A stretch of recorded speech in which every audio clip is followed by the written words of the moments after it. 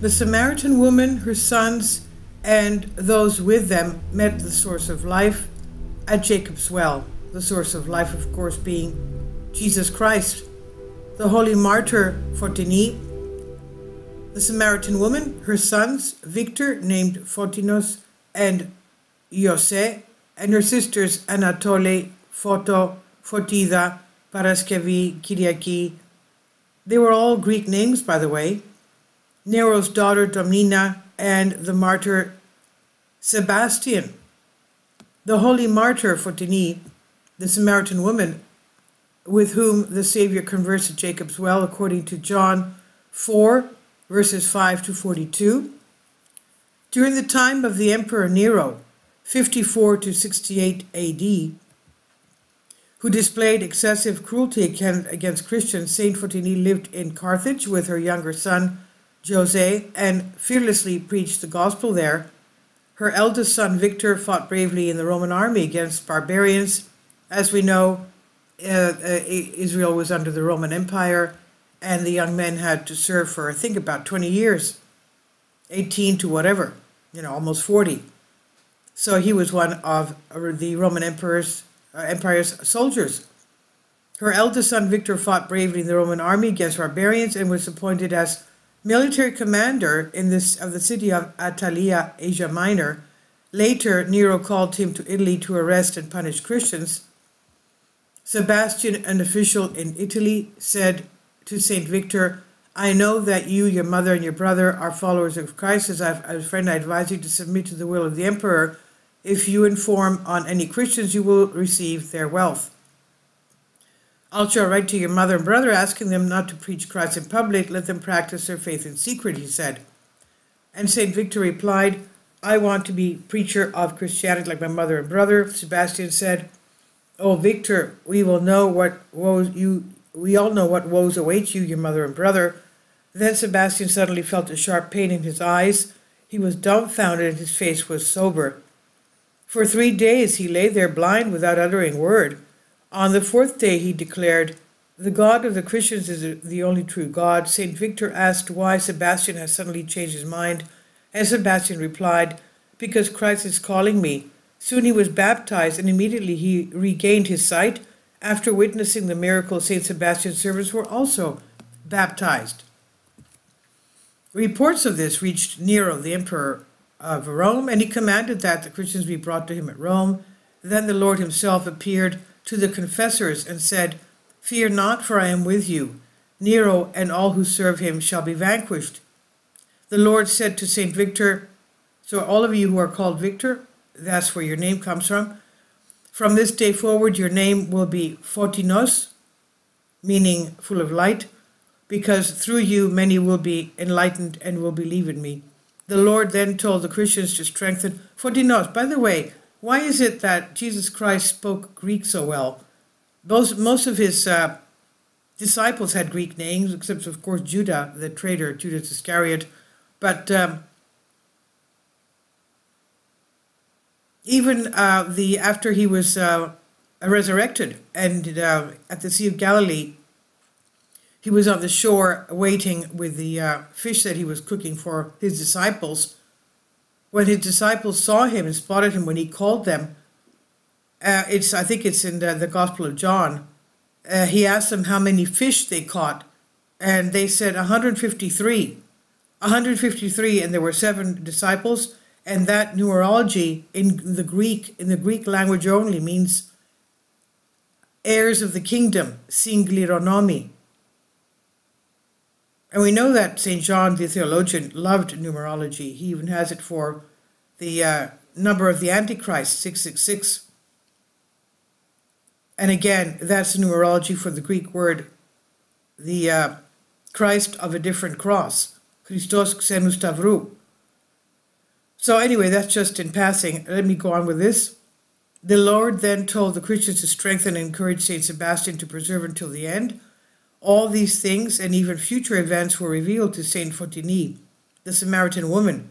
She left Carthage in the company of several Christians and joined the confessors in Rome. And in Rome, the emperor ordered the saints to be brought before him and asked them whether they truly believe in Christ, and all the confessors refused to denounce the Savior. Then Nero ordered, them to go through martyrdom. I'm not going to go into this here. Then 3 years passed, and Nero sent to the prison one of his servants, who had been locked up. The messengers reported to him that Saint Sebastian, Photinos, and Jose, who had been blinded, had recovered their sight, and that people were visiting them to hear their preaching. And indeed, the whole prison had been transformed into a bright, fragrant place where God was glorified.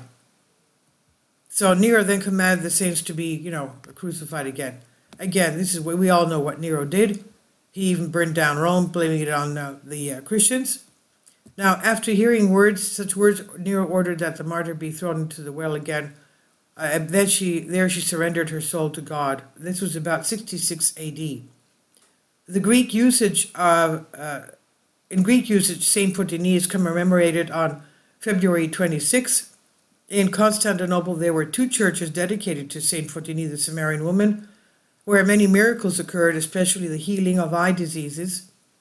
And the head of Saint Photinie, the Samaritan woman, is kept at Grigoriou Monastery on Mount Athos. I never knew that until now. And this was her name day this past Sunday. We honored her. Please leave your comments, and thank you for your support. I just want to remind you that Jesus Christ is alive, and there are miracles taking place every single day. The source of wonders, the source of life, came to the well to give life.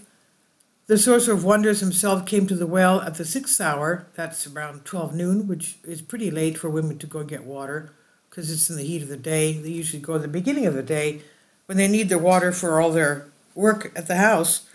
So she used to go at midday so that she wouldn't be bothered by other women, bother bullying her. Now, that because, of course, she was a wanton woman. Now, the source of wonders himself came to the well at the 6th hour to give life to Eve's offspring. For the very same hour, Eve departed from paradise. I didn't know that. Tricked by the serpent. And we know the serpent, of course, was Nahash Seraphim, a seraphim angel, who who God took away his light from and made him a serpent crawling on the ground. A snake, a serpent. So the Samaritan woman came to draw water here at the well, Jacob's well, by the way. When the Lord came to the well, the Samaritan woman asked him in his compassion, "Give me water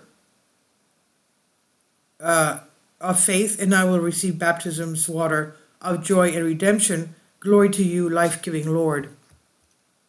The Lord guides the woman to ask for eternal water.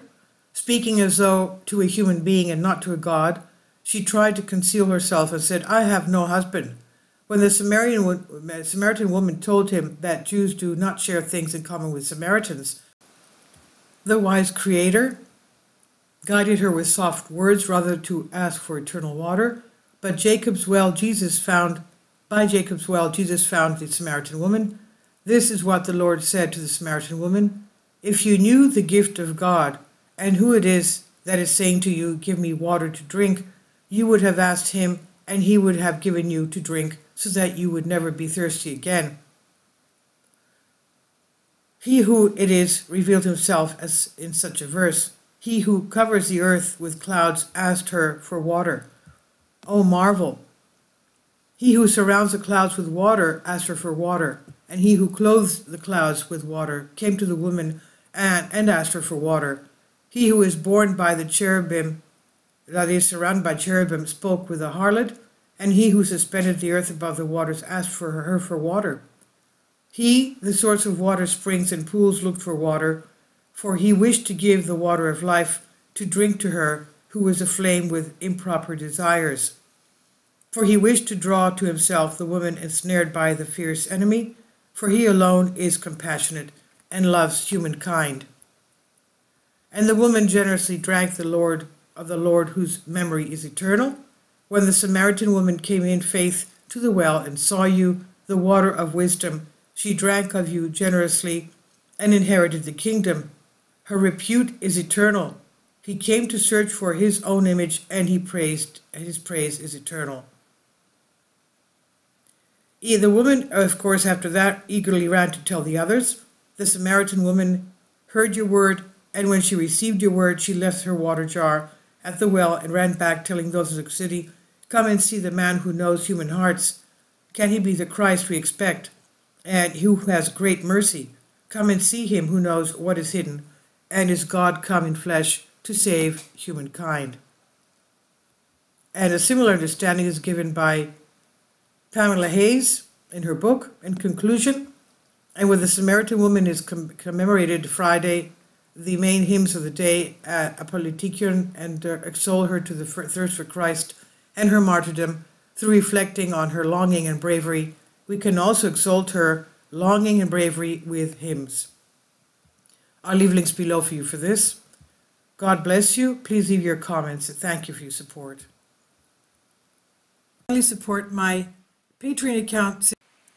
The daily posts are 5 videos daily, and they are totally different from what I have on my YouTube channel. Thank you so much for your support and that you find all my content so interesting. You'll find the Patreon account details in the description box below.